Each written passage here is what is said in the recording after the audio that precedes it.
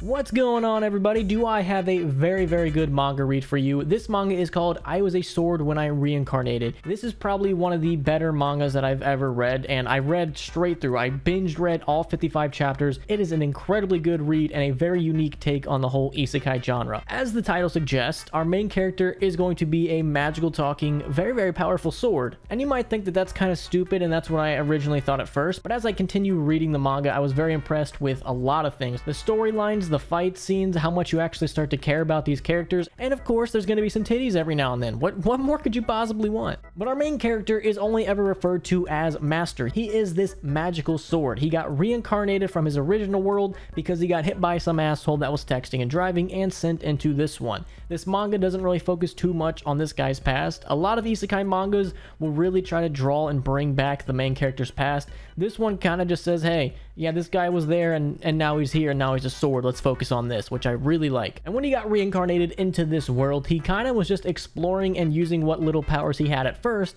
and just started fighting a bunch of different monsters and getting more powerful and getting more and more skills. And at one point, after he was like slaying goblins and just getting more powerful, he stuck himself into the ground, where he ended up getting stuck at for quite some time. And for a while, he was literally just sitting there wishing and begging for anyone to come and help him out. Now this is when we cut to our other main character, Fran, our adorable little cat girl. She starts off as a nameless slave, and they're being transported by their slave masters when their whole column gets attacked by a two-headed bear. And as I always say, bears are something like the most overpowered animals like in the entirety of existence. So bears are too OP, please nerf. And the slave masters force the slaves to kind of be bait, where a lot of them died, but Fran was able to survive and get away and come across this magical sword, which she was able to pull out, and with the sword's help destroy the bear and also kill these slave masters and her contract, therefore freeing her. Now with her newfound freedom and with his newfound freedom, these two decide to team up and go on an adventure together. Fran, being an ex-slave and an orphan, has only really one goal in mind: to get more powerful so that way she can eventually evolve. A lot of beast people in this universe can evolve, except for the black cat race, which she is a part of. They are known as one of the weaker races, and no one has ever evolved from that race, and that is her mission.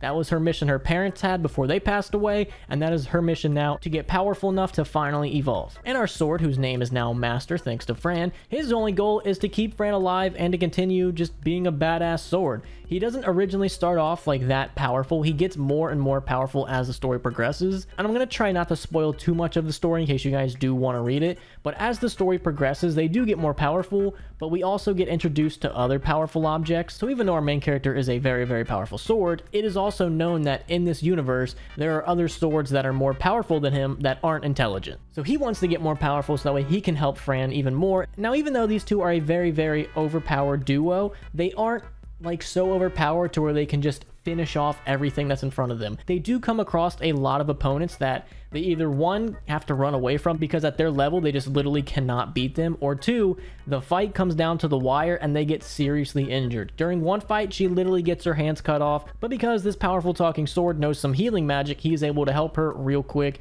They definitely get injured. The sword breaks at one point. They don't come out of every fight like a lot of isekais do, where the main character's like, well, I'm just so overpowered I can do anything. They definitely struggle, and they have to claw and scratch and kick and punch just to overcome every obstacle that's in their way. And this story does a really good job of explaining how like magic and the skills and how the powers work. They basically give all the credit to the gods of this world, and the gods bestow the powers to the people. I like how they actually kind of explain that, and it's not just like something that's in this world that no one ever really explains. And one little thing that I actually do enjoy about this manga is how they somehow managed to give a sword a personality. Like, they do a really good job of expressing the emotions on the sword. Even though it's just a sword and really shouldn't have a face, they did a really good job of being able to express like when it's happy, when it's sad, when it's angry, when it's in just pure unadulterated bliss, when it's checking out big titties. Like, they do a really good job of giving the sword some personality. And this manga definitely has its fair share of humorous moments, but I think where it definitely stands out is the fight scenes. Those are some of the most entertaining fight scenes I've ever read in a manga,